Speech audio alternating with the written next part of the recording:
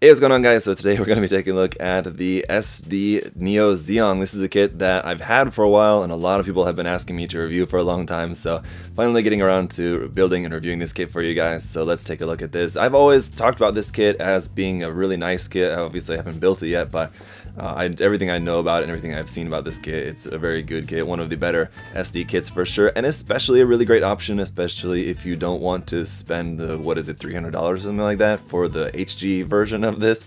If you like the design but you don't want to spend that much money, or you don't have the space, the other thing too is the HG version is gigantic. So this is a much cheaper, much smaller option. I think is still pretty good, still looks pretty cool. And it includes the effect part for it, which the HGUC version, that was a P-Bandai add-on set for, so very cool. Alright, so anyway, really nice box art here on the front, as always. It looks cool. We got the SD Sinanju head poking out there at the top and all that. Although honestly a bit surprised that there's no SD Full Armor Unicorn flying around in the background or something like that. So anyway, as always guys, big thank you to USA Gundam Store for their support. You can check out this kit and everything else there on USA Gundam Store. The link is down below. Check that out and save 10% with my coupon code there, ZakuAurelius10. Here on the side of the box, this is number 392 in the SD line, and then here on the bottom anyway, you just got to look at the kit there, posed up with all the 6 arms all spread out like that, and then look at the detail underneath. So you got some nice detail there. The open hatch gimmick there on the front where the bazooka can pop out, you've got that. And you've got this able to be attached onto a stand there like that. You've got the effect part, which looks really nice. You also got this effect part for over the Sinanju's head that plugs into the shield there behind his head there. And then inside there you do have the full SD Sinanju kit, so you can have that posed out of the Neo Zeong separately if you want to. So it's basically all of that and its weapons, the beam rifle and the bazooka there as well, and then you can just put that all inside the Neo Zeong. I'm guessing there's going to be some parts forming involved, I'm sure, but anyway, that looks really nice as well. So on the other side here is just a look at what the kit is going to look like. I think this is just supposed to be what the kit looks like straight out of the box there without any painting or anything done to it. So even straight out of the box, I mean, it looks pretty good. And then over here we do have a CG image. It looks like composite there with the Full Armor Gundam, Full Armor Unicorn Gundam, and also the Banshee Norn, their SD kits, which are also available. So you got those. And list price here you can see for this kit, 2,000 yen, so not too bad. I mean, it's a little bit high for an SD kit, but as you can see, it's a pretty sizable box, and we've got a good amount of stuff in there. So we've got the full SD Sinanju and then basically a full other kit with the Neo Zeong, a pretty sizable one at that. So not a bad price, I think, for this, considering, again, like the HGUC version costing around $300 or something like that, plus shipping. So yes, expensive. You are going to have a lot of stickers on here. Basically any version of the Sinanju, of course, for all the lining and everything, you're going to have either a bunch of stickers or decals or something, other than the RG, of course, but obviously they're not going to do that type of molding for an SD kit. You can only ask so much. But everything does look pretty cool. It looks like you got some nice details on there. It looks even slightly, on the armor anyway, slightly more detailed, or at least similarly detailed to the HG kit actually. So, although I do have that kit, it is packed away, so I don't think I'm going to be able to do a comparison for you guys, but you will, I think, get the idea. Just take a quick look here at the manual as well, and you've got a nice big reference photo there what the painted kit looks like when it's all done. It looks very nice. On the back side we have the typical comic here, the comic world. So for anyone interested, just here's a look through that. You got the little Delta Plus making a cameo there as well, before he's getting blown up or something there, I guess. And so yeah, looks pretty cool. Let's take a look on the inside. You've got just another image there, like what we saw on the outside of the box. Some information here in Japanese. We got the painting guide down here as well for the Neo Zeong, and then for the Sinanju, the painting guide there is separate. So the colors are actually going to be slightly different between the two of them. And then mobile suit explanation, just again, just going over some of the details, pointing out what's what on the kits and all that. It's all in Japanese, as this kit came out before they started implementing more English in the manuals, but that's okay. It looks like, oh, this is going to fold out very interestingly. Opens up like a big map. So here we have the parts list up here, and it looks like we are going to be using everything. Looks like we don't have any X's on there actually, so that's cool. And then just goes through the construction. We've got step 1 here. I'm guessing, yeah, it looks like you build up the Sinanju first there on these steps 1 through 14, building the Sinanju, or actually it goes to 15, 18, and then the weapons covered down there. You build all that up, and then you start on, you have a little stand there for that as well, that's cool. And then you start on the Neo Zeong parts and then how to build the Sinanju into that. And then we go back to our color pages here to finish up the construction. So you're just finishing up the construction there of the Neo Zeong.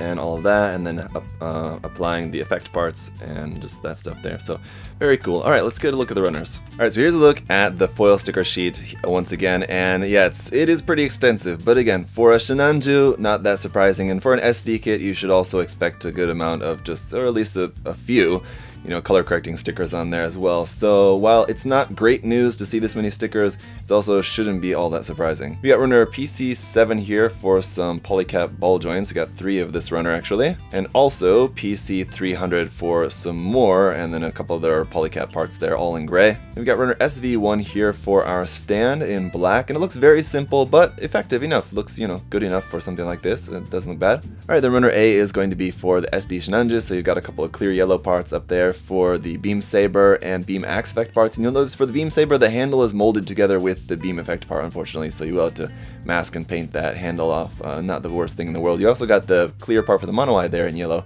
as well. You got the white parts for the fuel tanks, a bunch of red parts there for the torso, the head, the shield, and then some black parts over there on the side as well. Runner B, then a bunch of just our armor parts for the arms, legs, and backpack in red.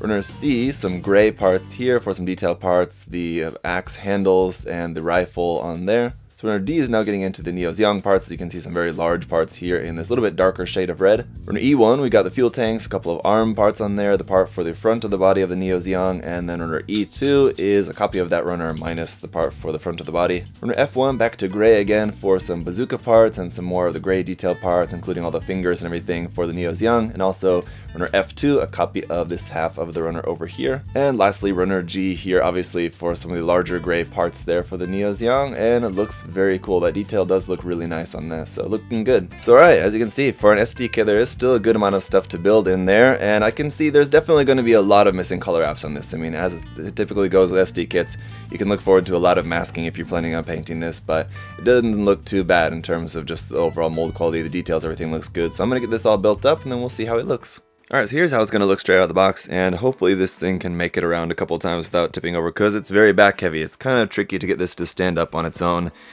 with just the backpack being so heavy like that, and it being, well, having big feet, it's still just back heavy. But fortunately, the kit does come with a stand, and it looks so much better up on the stand anyway, just because, as you can see, with it being on the ground, you can't really have the legs pose in a really cool way either. They just kind of have to pose just like straight down, so it just doesn't really look good on the ground anyway. But it was a pretty simple build. Honestly, probably took about as much time to put the stickers on as it did to just actually build the whole thing. So the stickers do take a while, and there are quite a lot of them, but again, with it being a Sinanju, you know, most versions of the Sinanju do have a lot of stickers and or decals that you have to use for it anyway. It's just kind of a trait of the design, I suppose. But even before we get this loaded up into the mobile armor, we have a ton of different option parts here just for the Sinanju, so let's take a look at these here first.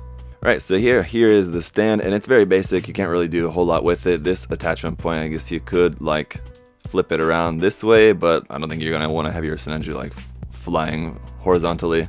Then we got the beam rifle here, pretty cool. You have a foil sticker there for the camera for that. Otherwise, it just fits down into the hand, and that is pretty much it. It does look nice. We do also have the grenade launcher attachment for that, which can plug up onto the bottom of here. And so I'm really glad that that is included. Of course, the handle for that, so you can hold that just by itself. The handle does look kind of dumb on there like that, but I'm really glad that at least the grenade launcher is like included with this. If you really don't want the handle on there, you can just lop it off pretty easily, just cut that off. Or if you do want to have this actually as a separate handheld weapon, you can do that as well. Because here we have the shield. Now the shield stickers were probably the most precarious. To get the stickers on here was a little bit tricky, and I kind of did my best, and it looks alright, but still it's going to be a little bit hard to get those stickers on there. You have your connection piece, which will just plug into the center of the shield like that, and you can plug the grenade launcher here onto the back of the shield, just like other versions of the Sinanju. You can do that here with the SD as well, which is pretty nice. You can plug that into there. Again, you can cut off the handle if you don't need that on there. Then we have our beam axes, which are pretty cool. You have two of these, and you have two effect parts for them as well. Now, the effect parts are specifically for the left and the right, so you want to make sure you have the right one, because you can see it just plugs. It doesn't actually like fit into there. It just plugs onto the back side of there. So once that's attached, it's gonna look good from one side. From the other side, not quite as good, but anyway, those can both have their effect parts on there, which are nice. And then you have these little connection pieces, which you can plug this into like that, and then we can plug these for storage onto the back of the shield here. Maybe it will help to remove the connection part first. So your beam saber handles can store up in there like that in the shield as well, and not too bad looking. It does work pretty well actually. We do also have the beam saber, but as you'll notice, the beam saber handle is molded together with that, so you'll just want to mask off the effect part and just spray paint that, and then you'll have the handle in the correct color. Not a big deal, but at least that's included. And I like the curved effect of that. It does look pretty good for a good slashing action movement. And then we have the bazooka as well, which is also pretty nice. So this one as well, you just hold it in the hand. No stickers or anything for this at all. It's just as it is, pretty simple. But this one as well can be plugged into the back of the shield or onto the rifle as well. So you need to just remove that part off the top. Then you can plug the barrel in farther in there. And then we can just plug this onto the beam rifle like that. For a really cool attachment. I love that. It even looks good in SD. And then in order to plug it onto the back of the shield, you will have to remove the beam axes. They can't all fit on here together, but you can just plug it onto the back of the shield like with the grenade launcher, and it doesn't really want to stay in there. It's kind of loose. So if you want it here, I would suggest maybe putting some glue on that because it's just kind of heavy. The connection is not very good, so it just kind of tends to fall off a little bit too easily. But a couple other things I wanted to show you with the beam axis here. You can use that connection piece to plug the two of them together to make the double-ended beam axe like that, which is very awesome. And then one more thing, you can plug them back onto the shield in the extended form as well. Plug one on and then the other onto the other side, just like that. And there you go, you can have your beam axes with the effect parts extended there. And I think I maybe have those backwards, but anyway, you get the idea. You can do that, which is pretty awesome. So pretty much almost everything that the high grade can do, you can do with the SD as well, which is pretty amazing. Then just to real quick take a closer up look at the kit. You have a clear yellow piece for the mono eye, but then you stick a green sticker over the top of that. But it has a kind of system similar to the master grade Zaku 2 version 2.0, where when you turn the head, the mono eye turns as well. It's a very simplified version of that, but it does still work when you turn the head, the mono eye turns. So it's a pretty cool effect for an SD kit. The color separation also is pretty nice with the gray piece there for the piping and that goes around there. You will have to paint the Vulcans there in a different color if you want to have those in gray. Then we've just got 1, 2, 3, 4, 5, I think, stickers around there on the chest, and then stickers here, here, here, here, here, here, here. Not really anything on the back, but one thing that I don't really like about the back is that here in the center of the backpack, it feels like it should have a set of thruster bells there. It's just got this kind of detail that sort of looks kind of like a thruster bell, but I would definitely just get some like option parts and just add some thruster bells in there to the center of the backpack. It just looks a bit odd as it is like that. But the articulation is going to be pretty basic. Basically, you have a ball joint here for the shoulder. This part here for the arm will move up and down. The arm is just one solid piece attached on a ball joint there, and so you don't have like really a ton of movement there with that either. Same thing for the legs. You just got those attached via a ball joint there on the hips, and the whole hip joint will turn side to side, as you can see, like that a little bit. But you can barely get the legs spread out very far at all, so once you get that up in the air, at least you'll be able to maximize that. But the ankles, you can barely move those, so you can't really get them into too wide of a stance really. Up underneath the feet, you do have some nice detail there, but you also have some hollow space as well, so it's a bit of a mix. Nice detail all around, like the legs, the waist, the arms, all the details, again, like kind of similar to the high grade. You've got all the same details there. Basically, it's just all scrunched down to this SD form, and you will have to do some painting to get everything in the right colors. Background here on the backpack as well. The main thruster pod here is just on a ball joint. Nothing else moves or anything on that. That's it. It's just attached via a ball joint, and then the fuel tanks as well, attached via ball joints here as well.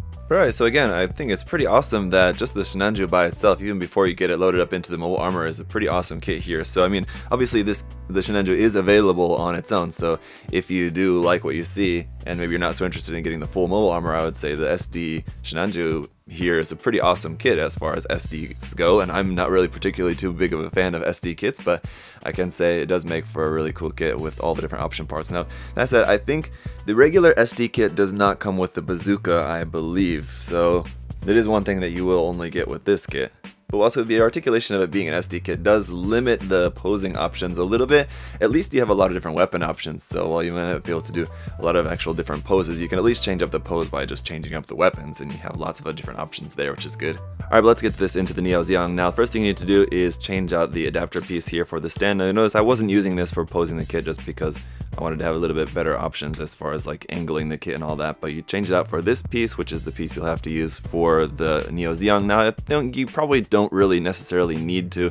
This one's just a little bit larger and will give you a little bit more stability, I guess. We have the main bottom piece here, and you can just remove the fuel tanks if you want to have it in the form without the big giant fuel tanks on there. You can just have it like that if you want. Otherwise, those just plug into there pretty simply, and they look pretty nice. You got stickers here, and then obviously you've got seam lines down the middle of those there as well. But they do look pretty good. A sticker here on the back, and you'll obviously need to paint in some of these bits around here. Here is where the Sinanju is just going to sit in there. Now, the only thing you need to remove to put this into here is the fuel tanks. I was actually expecting to have to maybe remove the legs or something else like that as well, but nope, that's it. So you'll notice there's the peg there in the center. You just got to tuck the toes in, and then it'll just plug down there onto the peg like that. Then you'll take this part, which has a bunch of stickers on the front of that, and then just plug this onto the front of here. The hands should be kind of hidden in there. And also, one thing I forgot to point out, another sticker is for the hand covers. The hands are just totally molded in gray, but for the back of the hands you have the sticker that goes on there, which is actually a slightly different color red from the rest of the body, so it's kind of like metallic kind of foil sticker red there. It doesn't really match the rest of the Sinanju's body, but just on a side note there. But yeah, we got stickers here, here, here, here, here, here, and here for the front of there. And then for the arms, you'll just plug this over the front. You got a polycap connection there in the back, and then a little tab here in the front to connect this all over the top of the arms. And here you go. It does look pretty awesome when it's all loaded up in there. And the arms are going to be different. The two main arms are different, and that the hands have like the forefinger, they're like separated into like 4 fingers and a thumb, where the hands that are going to be on the other arms are just going to be like the 5 fingers, just orientated like that. We'll come back to those in a minute. And these front arms, the red piece is like a solid piece, and you can see the back arms are not solid as the hands when they're just stored up inside there, and then when they're in use you'll just move those around to just sticking out here on the other side like that. But so these are just on a ball joint there, so you can kind of move these around, and you have a little bit of articulation there, and then connected up in there via a ball joint as well. So you have some articulation here for the main 2 arms on the front. Of course, you can rotate the hands there as well, like so.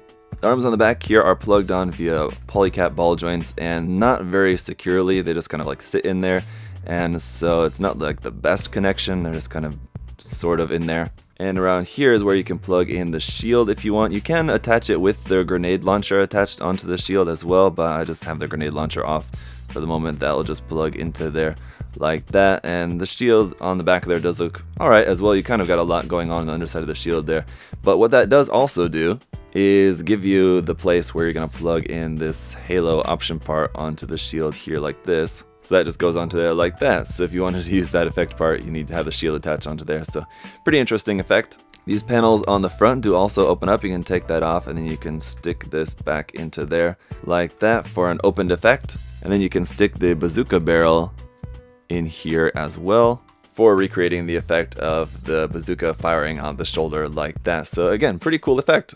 And then for the main effect here, you'll have to temporarily remove these arms here on the side just to get these out of the way to get this on, and this plugs on at the back skirt here, and then on the back of the shoulders there's attachment points there and there. So you plug in down here first. Oh yeah, you need to remove the shield first as well also, sorry about that. Alright, so get this all plugged on there. Then we can put the shield back on, and these arms back on, and this fuel tank back on, which just fell off. Put these arms back on, and the halo effect back on there as well. And there we go. There it is with the effect parts in place, and it does look pretty awesome like that, I gotta say. And yeah, it's certainly a lot more manageable than the HGUC kit. I mean, just to have it in this compact form, it's still, I think, a really good representation of the mobile armor. Even if you're not a big fan of the SD style, it still has a pretty cool look to it. And again, just the fact that it comes with pretty much everything that you get with the HG kit as well. Well, like the arms in the back are hollow, and you have hollow spaces here and there. You have more missing color apps with this version of the kit. On the opposite side, you have the addition of the effect parts included in the box, which are nice. You don't have to pay for those as a P Bandai thing.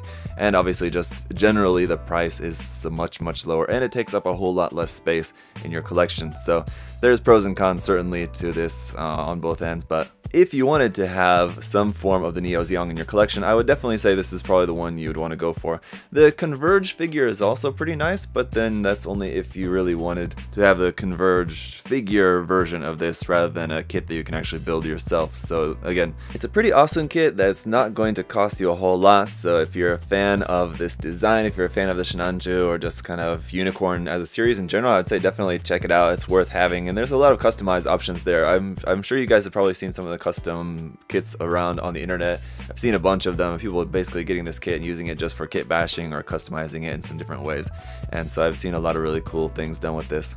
That said, not sure I can say that I've seen someone turn this kit into the second Neo Zeong, basically just by painting it white, chopping off the antenna on the head to turn the Sinanju head into the Sinanju Stein head. You'd have to do a little bit of modification onto the front chest of the Sinanju as well, and then like around those open hatches on the big shoulder parts of the Neo Zeong, where you had to do a little bit of modification there as well, but it really wouldn't take a whole lot of modification to turn this into the second Neo Zeong. You'd have to do some modifications on the backpack as well, I suppose, but anyway, it could be something that could make for a cool project, and as far as I have seen, I haven't seen anyone do it, but I'm sure probably someone has. So let me know your guys' thoughts and opinions down in the comment section down below. I'm sure a lot of you guys probably already have this kit. If you do, what do you think about it? What have you done with yours?